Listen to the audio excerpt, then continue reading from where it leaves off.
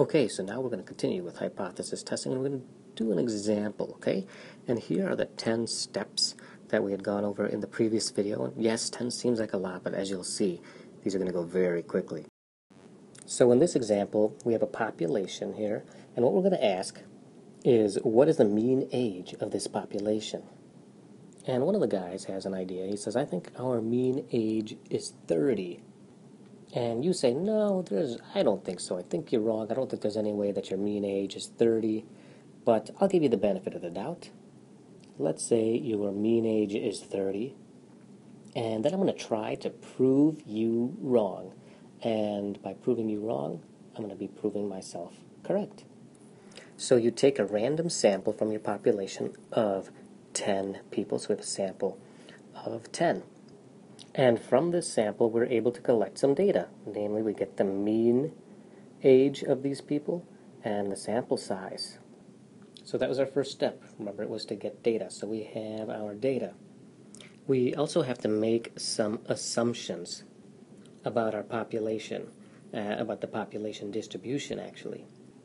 So here's our population distribution, and we have our population parameters, the mean, which is signified by mu, the standard deviation, sigma, and the population size, which is n.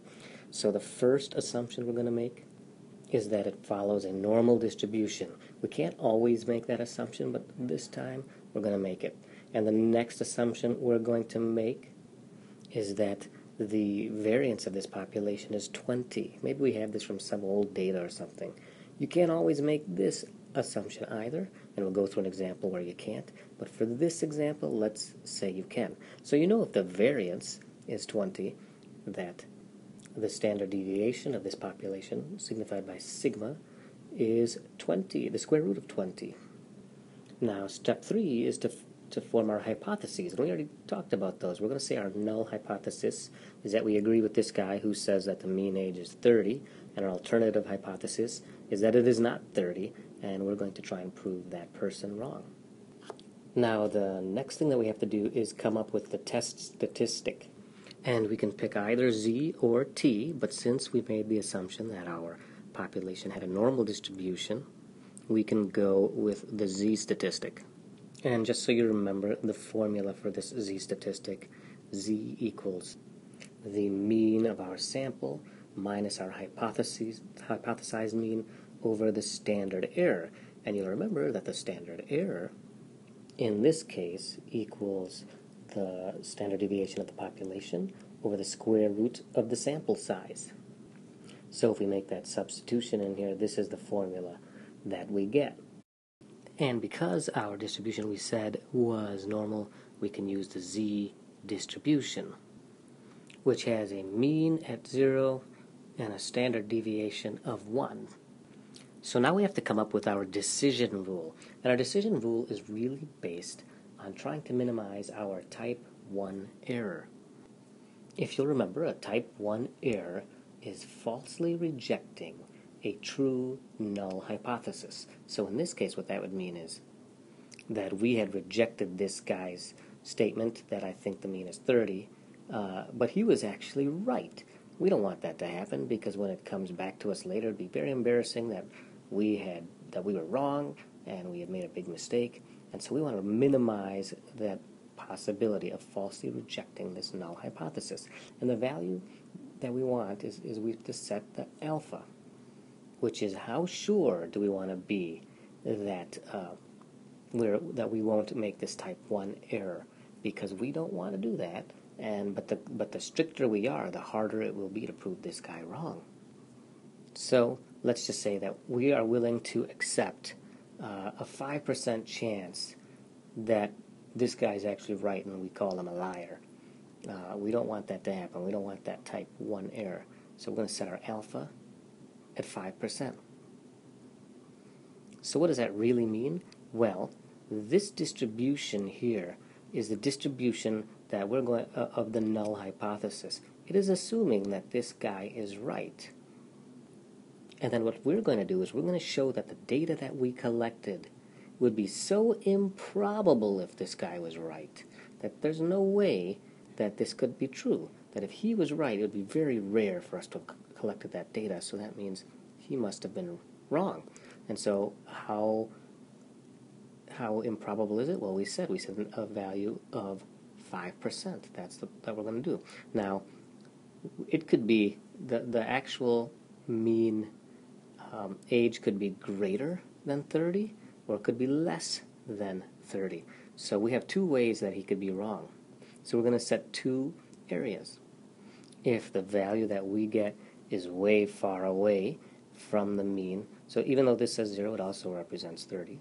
But we know that when we took a z-score of that distribution of the population, that the mean actually turns to 0. So we know that the actual age could be so far below the mean that they had said that it could be over here. But the other thing that could also just as easily be true is that we find that the actual age is way above it. So maybe it's like 38 or 39 or 50. So we know that that's another way that that guy could be wrong. So ultimately, together, we only want there to be a 5% chance that we would be in these two areas over here. So 5% here and here means 2.5% in each.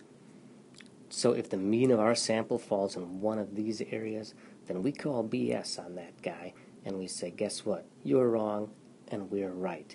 Of course, there's a 5% chance that we're actually wrong and he's right, but we're willing to take that small chance. So let's take a better look at this distribution here. So these two areas over here we're going to call the rejection regions, or the rejection areas. And then, of course, this portion in the middle is the area of non-rejection.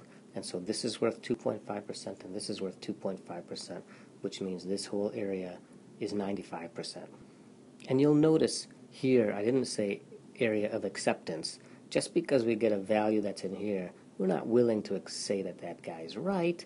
We're just not going to say that he's wrong. Because you know what?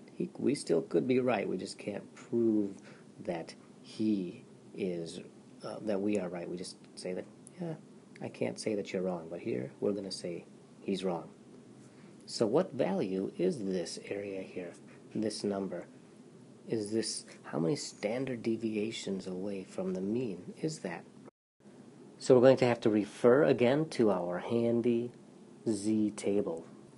And you'll see here that the z-table is what's called a one-tailed z-table. It only gives us the probability of up to here. It doesn't exclude this area like we want it to here. So we'll have to do that manually on our own, but that's okay. We just want to know what this cutoff point is. So what is the cutoff point that we're going to pick here? What is this cutoff point here? And that is, we want to know at what point is there 2.5% on this side. So 2.5% on this side. So 2.5% on this side means that there's 97.5% on that side. So all we have to do is find 97.5% in this table. And so we just start looking. And let's just pick a place to start. Let's start here. Well, that's 93.45%. We need to get more than that. Here's 96%, 97.19, and 97.44. Here it is, 97.5%. So 97.5%. And that corresponds to, first go over here, 1.9, and then we go up to here, 6. So it corresponds to a value, z-value of 1.96. So now we can go back to our distribution here, and we know that right here, that is 1.96. 1.96 standard errors away from the mean. Similarly, on the other side, if that was positive, then this must be negative 1.96 standard errors from the mean, but on the other side. So what that means is, if we get, when we do our sample, if we get a z-value, our test statistic, to fall between negative 1.96 and positive 1.96, then we fall in the area of non-rejection, and we say, you know what, guy, I can't say that you are wrong. However, if we get a our test statistic to fall with something that is less than negative 1.96 or more than positive 1.96, that falls within our rejection regions, and we tell that guy, guess what? You were wrong, I was right. Ha ha ha.